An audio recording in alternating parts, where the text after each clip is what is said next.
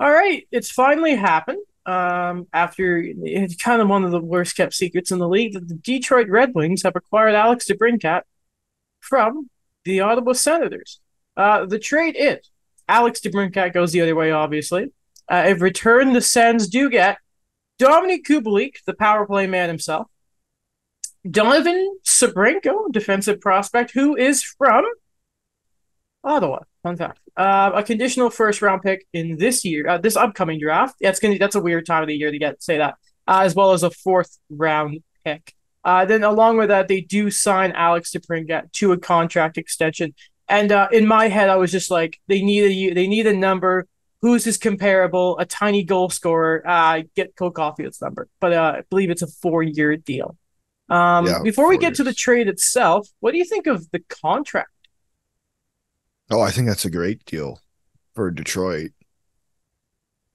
I Didn't think give that up too much term, which Eiserman apparently did not want to do. I imagine this makes it. Oh, God. yeah. Excuse Oh, me. what's going on over Cat there? apparently was playing it ad. Sorry about that.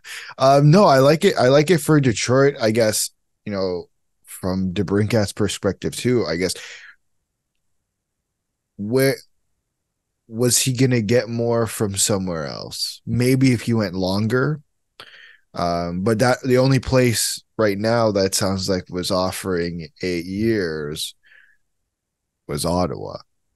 And that wasn't happening. He didn't want to be in Ottawa. So for 4 years at 7.875, and then for him to go to free agency or to be a UFA, let's say around 29, 30 years old, he'll get his money. He'll get his money again. Not that this is a particularly cheap contract. He's still making millions and Mhm. millions of dollars.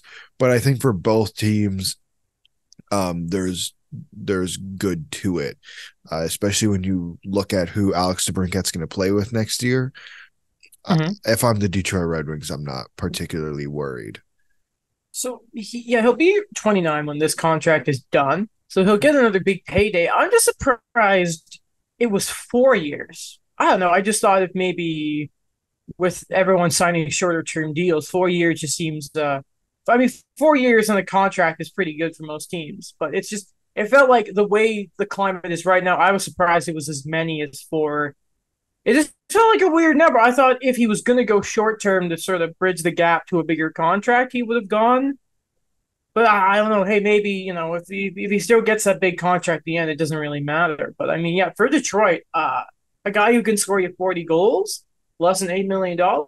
I mean, that's pretty hot. I'll take that. Him and Larkin are going to be great. And then I don't know exactly who they play on the top line. Maybe they just go Lucas Uh, Raymond, yeah, or I I don't. mean, I'd put Lucas Raymond there. I don't see why God, they not. have such a weird lineup. Like I'm Detroit. I just kind of look. I'm like, yeah, Larkin. Yeah, And then you like to bring Cat, all right, good player, just bring in. You forget David Perron exists there. Because it's like how busy they've been in the free agent market the past couple of years. It's like, oh yeah, God, David. Jesus, not David. I'm looking at Perron as I'm trying to read JT Confer. yeah. Andrew Kopp, obviously, they brought in. It's like, oh crap, yeah, they have Klim Kostin. Oh yeah, they signed Daniel Sprong. I forgot they signed Christian Fischer. It really does feel like when you start an NHL mode rebuild, like It in the does. video game, and you just kind of sign a bunch of dudes to fill out your roster. And then it's like half their defenses are going to be new players with Hall, Goss, Spare, and Sherrod. I mean, so not Sherrod, he's obviously been there. But it's just really weird looking at this team. There, I'm not saying this was a bad trade. Obviously, they didn't no. give anything up, but it's just they've got a weird roster right now, man. I They mean, got a weird roster. their defense. I have no idea how to That's explain, weird. but up front, you look at up front, and I would argue that what they're missing is more top end talent, and I think they can get it, Yeah, and they don't necessarily need to do it through trade. Like I think Alex DeBrincat, top talent, no question about it. But they have yeah, guys there, Lucas Raymond, I think in particular, who if he can go back to what he was doing in his rookie year, I think he had a bit of a down year.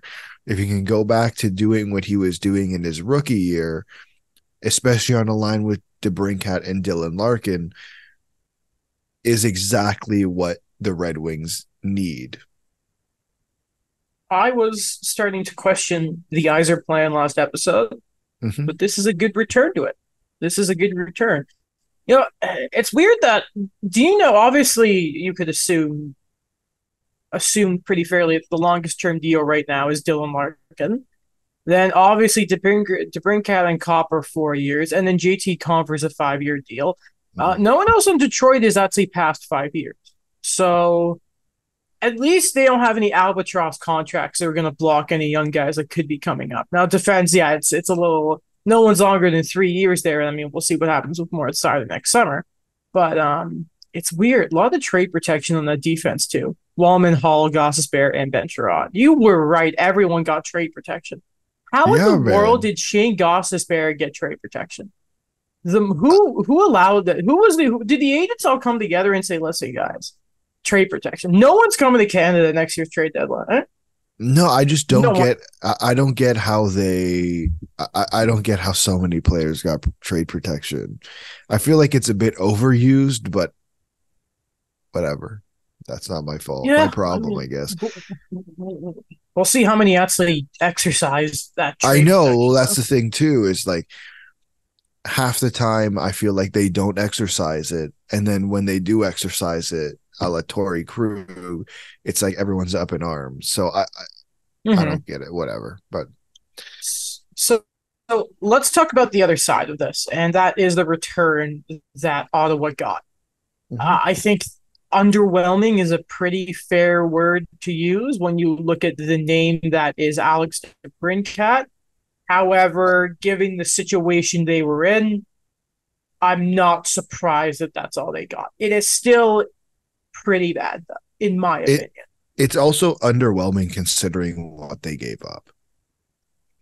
I think Yeah. that's a big part of it. Like you give up a first, Do sorry, you, a seventh overall pick in Kevin Korchinski, and a second round mhm, pick, which was 39th overall in Paul Ledwinski. Like and a mhm, third for 2024. So it's a lot. mhm. It's a lot to give up, and then to go and turn around and then get Dominic Kubalik, who is going to be useful, but not Alex DeBrincat. Donovan Sabrango, who's a prospect, so a future, absolutely is a good thing. A fourth round pick, and then a conditional first, which is really going to be like it, if I understand You want the me to read the conditions condition? right, it could either be Boston's or it could be Ottawa's. So we're now talking. It's probably going to be. It's not going to be a top 10 pick because they're all. It's a Mhm. protected. So that it is a bit disappointing the return, but I you have do have hit to my look. mic like 4 times. I'm so, Oh, so sorry. I do. I think I heard it once, but I Okay. think like you look at the other RFA trade, similar situation.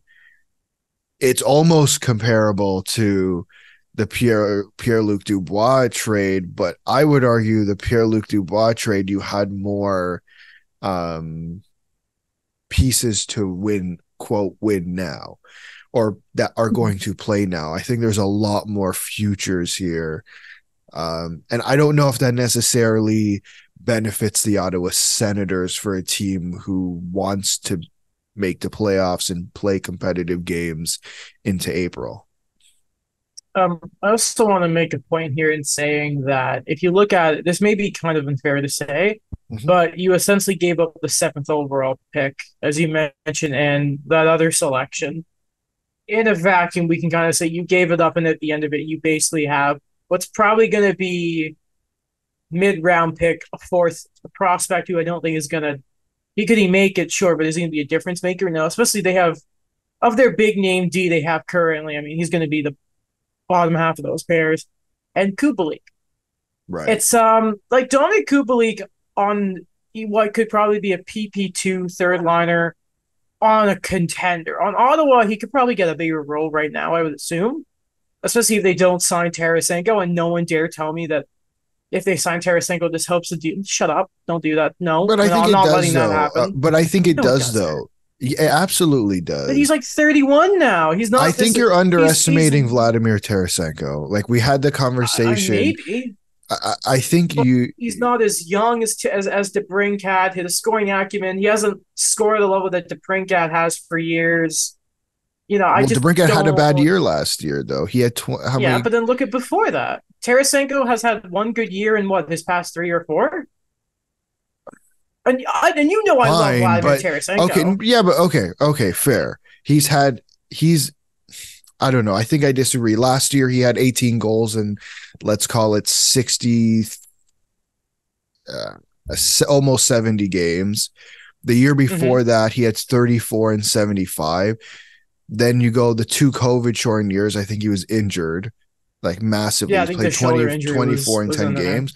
And then for 4 straight years or 5 straight years, he had 30 plus goals. Like, Yeah, but with Alex how old DeBrincat, is it's he like, though? I He's know how old he old. is, but you weren't keeping Alex DeBrincat. I'm not saying it completely changes the deal, but there has to be some good thing to come out of this because right now all you've gotten is futures and Dominic Mhm. Kubalik, and that's most definitely not good enough Yeah, they for don't it. need futures anymore. They No, need to. The Sens need to be winning now. well, the And I rebuild was don't over think last year. exactly. I don't think like right now. Assuming Patrice Bergeron's coming back, I don't. I have a problem putting them over Boston. I have a problem putting them over the Sabres right now. So it's difficult for me the Sens making it to see. It's difficult for me to see the Sens making the playoffs this year, and I just don't. I don't know how much of a step forward they're going to take. Listen, I want to just make this very clear. I love that Pierre Dorian did the DeBrincat trade to begin with. We need more Sure. zest like that in this league. It is unfortunately a gamble that has not worked out. But I mean, hey, take the gambles, man. I don't blame you. It's just I have a very difficult time. Maybe when we get closer to the beginning of the season, we do the preview for it. We'll have a bigger discussion on the Suns. It's just right now, I have a lot of questions as to how they make noise this year.